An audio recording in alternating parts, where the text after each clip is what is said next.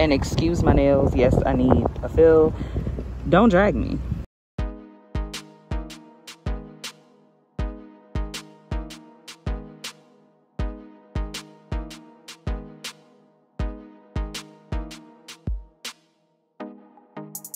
Hi guys, it's Jerica. Welcome back to my channel. In this video, I'm gonna be giving you like a quick mini car tour of my new car. I just got the 2022 Toyota Corolla LE, and I'm just gonna show you guys like a quick overview of the features of the car, what it looks like on the outside and everything like that. Excuse the wind, because when I was recording outside, the wind was blowing really hard, so just ignore that. I hope it's not too distracting. Yeah, so I hope you guys enjoy this video. Make sure you give me a thumbs up, leave me a comment down below, and subscribe to my channel if you're not subscribed already, and I'll see you guys in my next one. Alright, so this is what it looks like.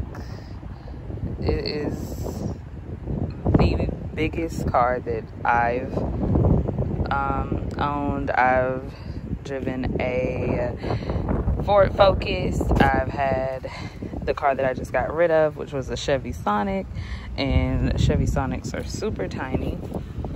But yeah, I mean, it's a decent size. It isn't too big, but it's definitely bigger than what I'm used to. So yeah, I'm gonna show you guys what it looks like on the inside.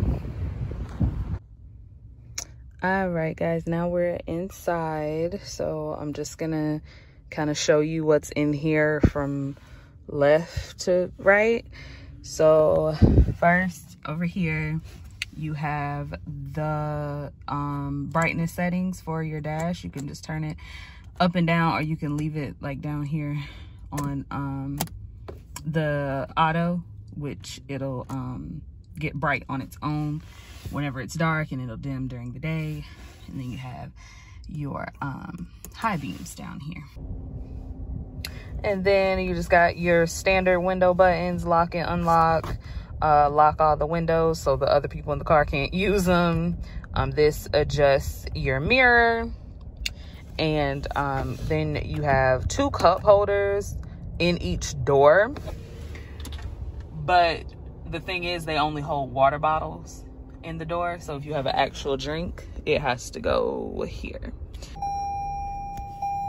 Right, and then you have your lights here. I keep it on auto.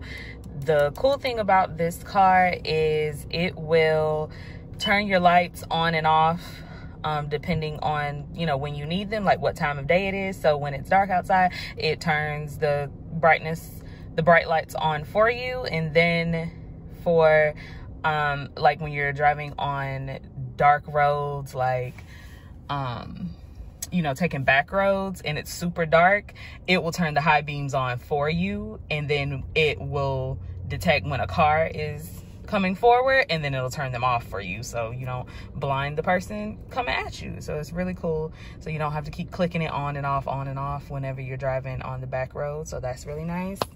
And then right here we got the volume buttons to turn the music up and down.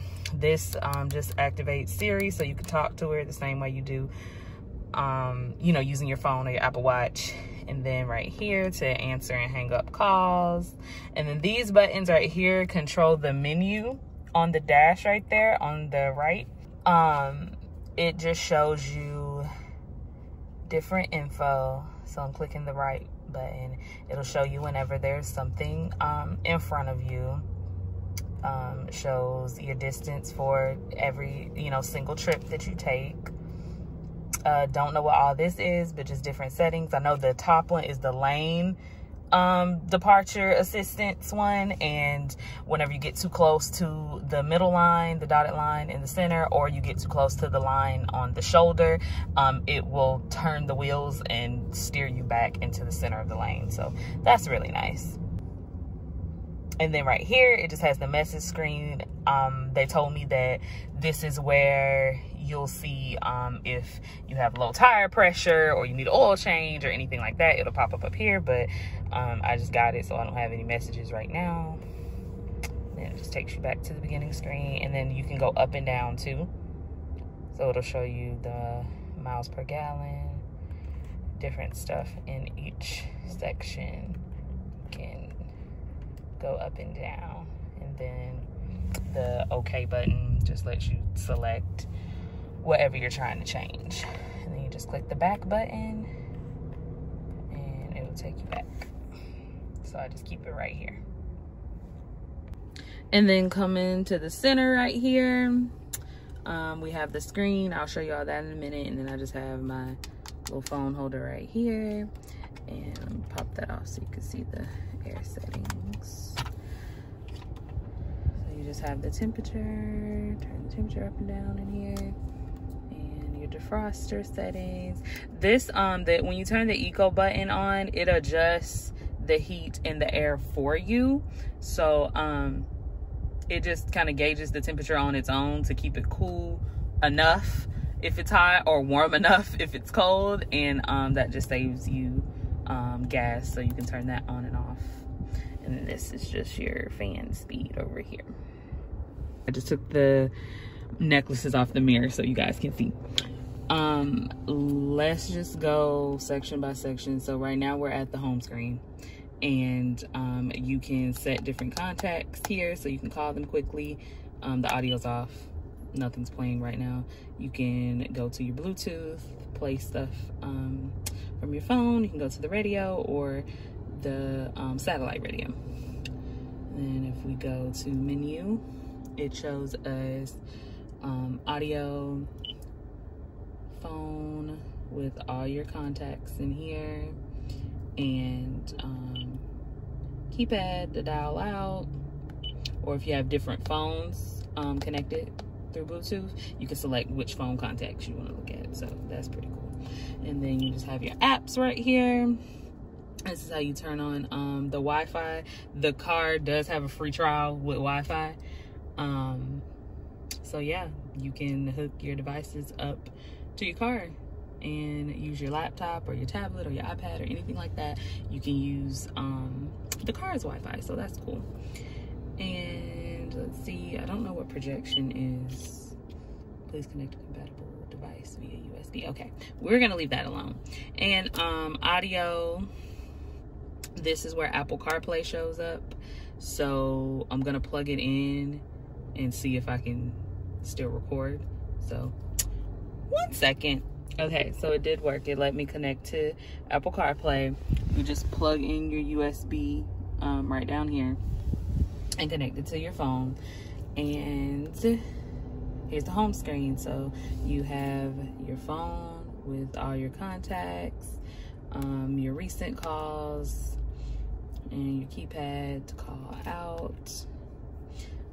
You have maps on here. I use Google Maps, so this is what I use. Yeah, it comes with the Toyota app on here. You can listen to podcasts, you can listen to Spotify, or audiobooks, and you can see your calendar. So if you have anything planned, you can check that on here too. Play your music. And then the other stuff that people usually aren't too worried about, the glove compartment is pretty spacious. I don't have anything in here right now, just the pack that the chargers came in and the aux cord that came with the car, and then a Christmas card. We can close that. And then we have a little space down here. Let's have a picture of me and mom. Sunglasses, hand sanitizer, just to keep those easily accessible. And come on down, we got the Prindle. I just keep my umbrella hanging on it because I'm quick to get caught in the rain without an umbrella, so it stays right there at all times. And then you have your parking brake. It's electronic, so you just push that button to park. And then I like this one too, like whenever you're in the drive-through line, if you don't want to move, oops, sorry. If you don't want to move this to put it in park while you're in the drive-through line, if you press the brake and hold this down, you can release the brake and you won't roll. So that's really nice because you don't have to keep switching it right here whenever you're waiting to move up in line. And then we have the console right here. Just got a few things in there. I have another charger that came with the car. I have the little adapter that goes into the cigarette lighter charger port, and some lotion and just some room spray, champagne toast, if you know you know. But yeah, and then you also have the USB-C port in here, so you can do fast charging. It's not too big, it's actually kind of small, but it fits everything that I need to fit in here, so it's fine. All right, guys, I'm back outside the car, so excuse the wind. I know it's probably loud because it's really windy outside, but I'm just gonna show you the back seat really quick too. Really nice and spacious. The seats can move up higher than that, and it gives you a lot of leg room. There are 2 USB ports down here, so the passengers in the back can charge their phones, and then a little space right there. Not really sure what anybody's supposed to put there, but yep. And you can actually, I don't know if you can see it right there, but you can, there it goes, it focused. You can flip the seats out and have access to the trunk, so that's cool. They lay down flat to give you a lot of storage space if you're moving furniture or anything like that. Then you have the middle cup holder right here that just pulls down for the people in the back. And yep, they get the same space back here, but really the only thing that you can lay back here is like a water bottle or something. You can't actually sit drinks in the sides of the door. And this is what the back looks like, just covering up the license plate. But yeah, I have the LE version, so the luxury edition, not the sport edition. So you can see it has a really big trunk space. Like, it's nice and roomy in here. I can literally fit in here if I lay down. I don't have anything in here right now, just a jacket, a package, an old Postmates bag that I keep junk in, and then a rain jacket. All right, guys, that is it. I hope you guys enjoyed this quick little car tour video. Make sure you leave me a comment down below. Give this video a thumbs up if you enjoy like little vlog style videos like this, and make sure you subscribe to the channel if you haven't subscribed already, just so you don't miss any future uploads that I post. And yeah, I'll see you guys in my next one. All right, bye.